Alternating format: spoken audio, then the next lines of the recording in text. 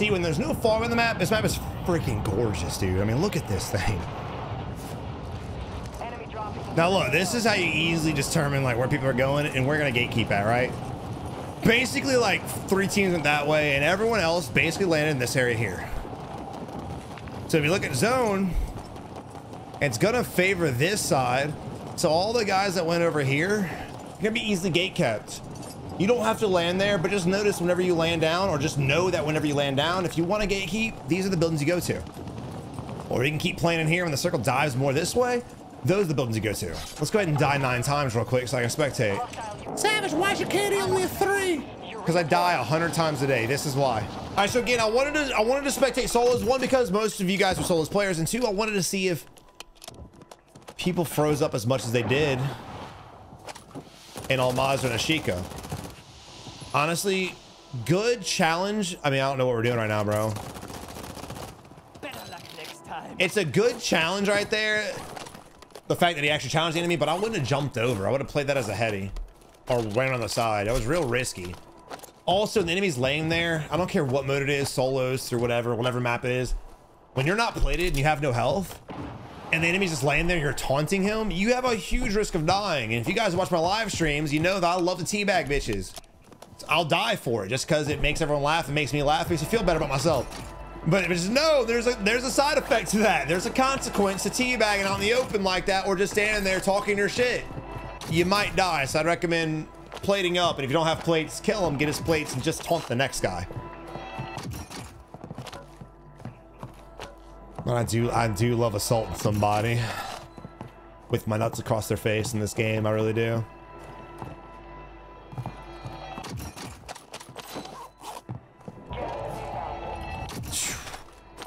These orange crates though, bro.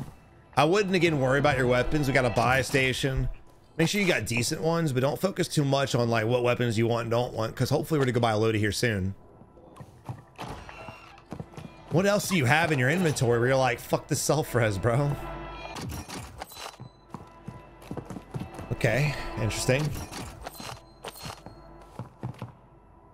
What does he drop for this? Oh, you mean to tell me you had an extra gas mask, you dropped the cell for it? Psychopaths. Well, what are you dropping for this? He's gonna guard it. So this is my precision. I can't pick it up, but no one else can have it. Grid marked. Set it. I mean, I'll be honest, you're better off just wasting the cluster than the precision. This is just wild. I mean, you know, the whole mindset of not letting other players have it, I get it, and I'm for it. But at least like try to launch it at somebody. And also the fact that the circle's coming in 50 seconds. The odds of someone coming, actually it's like 5 seconds. The odds of someone coming over to pick it up. There's better shit we should be on our time. Again, we got a buy station. As the circle closes in, more players will be clustered towards that buy station. So the fact that it took so long to get there, to get our loadout, means that there's probably gonna be other people there now. This is why I say momentum is a big deal. Maybe there's not people there, but that's a risk I'm not willing to take. They know we're here now.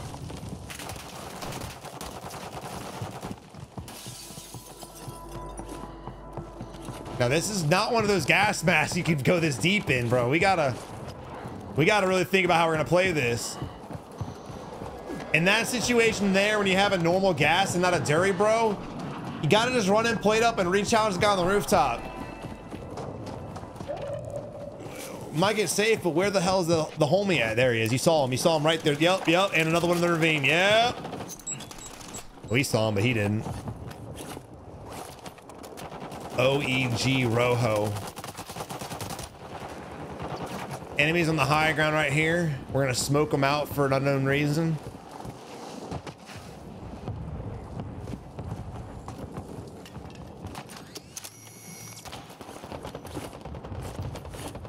Again, gas is gonna rotate in, so we're gonna have to fight this fight eventually. Bro's taking way too long doing things. He got blessed by a fuck ton of orange crates, but other than that, that's kind of the only luck. He's to your left. You just saw him. What are you doing? You saw him again. Here, we're gonna have a quick conversation. He's gonna die, or he's not gonna die. Oh, another guy. Okay, let's have a conversation. It's coming, guys. I promise.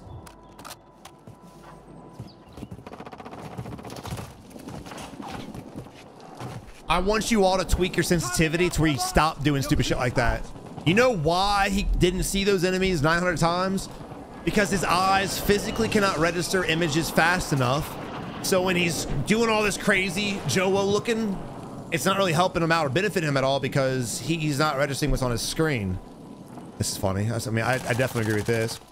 Wait, what the fuck? How did he get up with full plates? Now, normally I'd be like, oh, he broke his ankles, but the dude got shot. We saw him get shot down, right? Maybe I'm drunk. Well, look, if you guys are having trouble spotting enemies that are next to you because you're turning around and doing all that crazy shit, turn your sensitivity down. You don't have to have it 20/20. You don't have to have it 10/10. Fuck, you don't even have to have it 7/7. A lot of pros play at 5. A lot of goats play at 5 and below. I don't recommend really going below 5, but do a sensitivity that benefits you.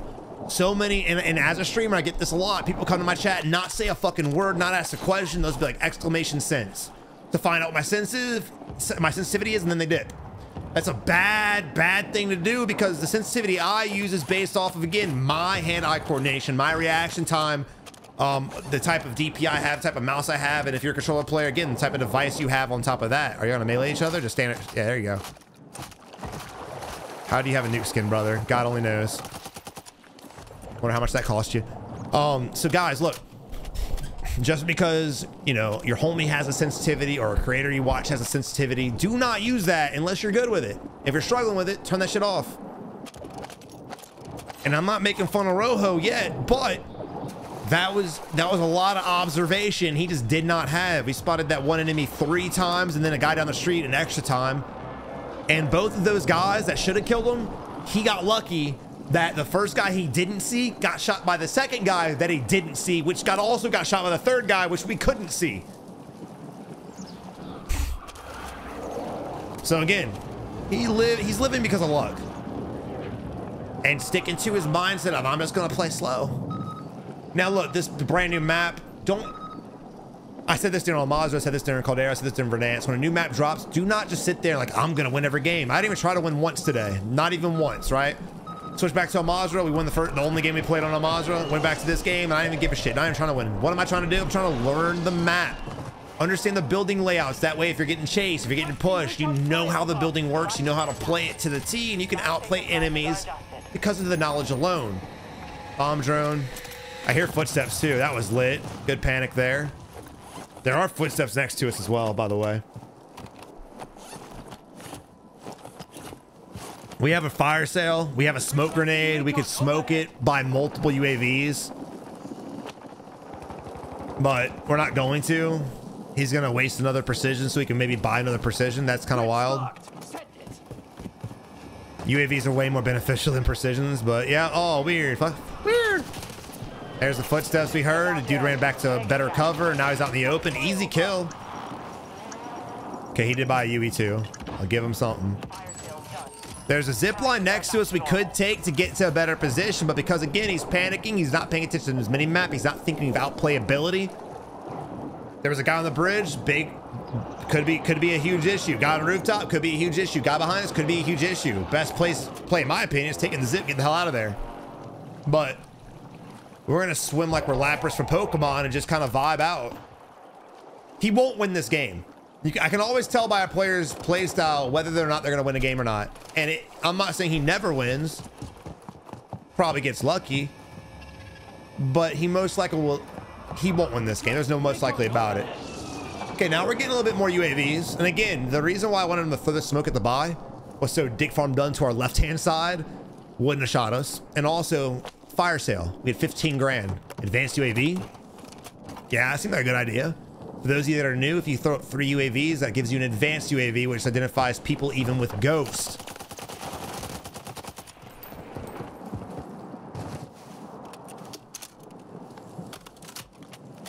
That was a good fight right there. So see, he might not even be a bad player. He's just playing really, really scared, really, really bad. And this is the beauty behind spectating solos. A lot of people play hella scary when they're by themselves, man. And again, people are better than they give themselves credit for, or at least better than they act. When you play the edge of the gas, you're playing with fire. You're not the only one playing with the edge. Again, if you're a good player, play the edge to your heart's content, because that's where you're gonna get the kills on players like this. If you're trying to be a better player, if you're not happy with yourself and your gameplay at this moment in time, most of the time, don't play the edge.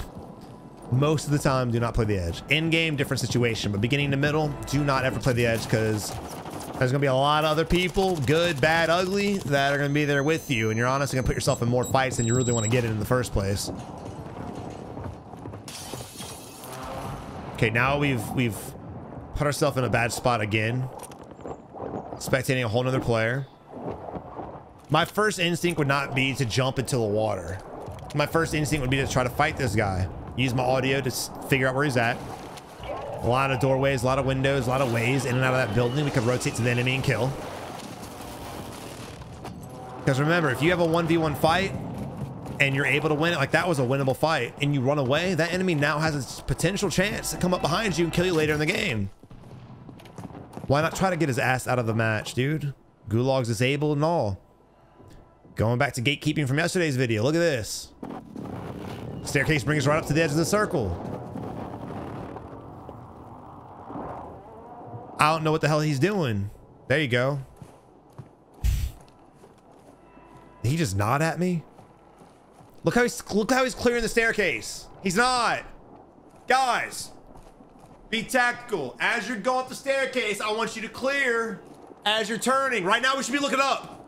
Do I need to make another YouTube short on how to clear staircase? I'm not being sarcastic. I'm genuinely asking. If you want me to give you guys a video, a quick 60-second video on how to clear staircase, I'm going to do it anyway because it's ridiculous.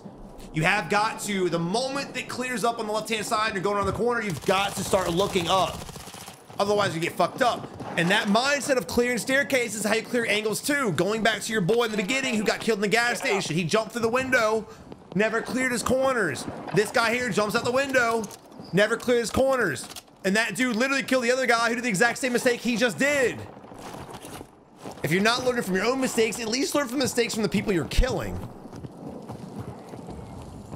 Like if you ever watch a stream, most people don't watch streams, but if you do watch a stream, you ever notice, like, especially me, I'm like, that dude's an idiot for that? Because I'm analyzing what the enemy did, so I know that I don't do that shit either. And if I'm like, damn, I would have done that, then now all of a sudden I'm not going to anymore. Players always message and they're like, Savage, I can't sit here and just watch my own gameplay. Don't have to. Just watch the people you kill, bro. If they're doing something you find yourself doing, don't do it. If you kill a guy crouch walking, stop it. Don't crouch walk. It's simple. I will say, I do love this map. I think it's just beautiful. It's not my favorite gameplay on a competitive standpoint, but like, why not fight them? Your squad is in the top 5. Again, you have to fight them. You see the buildings. I didn't know there was guys up there, but you can assume there's a rooftop gate keeping your ass at every turn. So like the guy was right there, just pull your gas mask off, contest them and fight them, and then go with your move. Try to play it. Oh, look at this dude. Spartan whiskey 75. Let's go, baby. What kind of whiskey you drinking on? What's your favorite whiskey, chat? I'm looking to expand my horizon and my palate. Any cigar smokers in chat? Let me know. Or in the comments. Get a little personal. There you go. That's why I said, what is this doing with that pistols? Look how many bullets it took. God damn. Also, I do feel that TTK. People kept coming to stream today asking, Savage, does the TTK change drastic? Is the health change drastic? Oh, yeah, it is.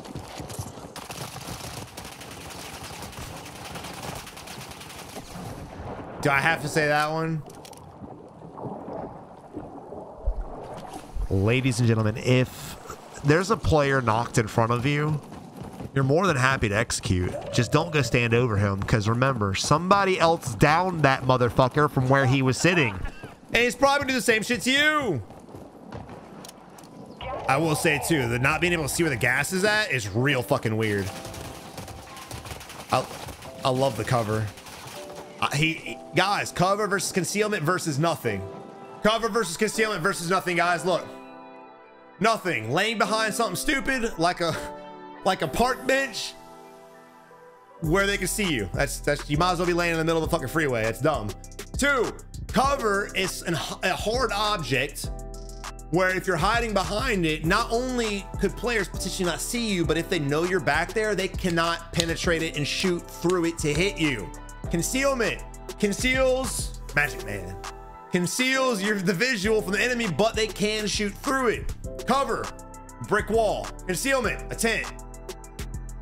Dumb shit, a park bench. Don't do that. Guys, I hope you enjoyed the video. If you did, leave it a like, subscribe today, and guys, I will catch you in the next one.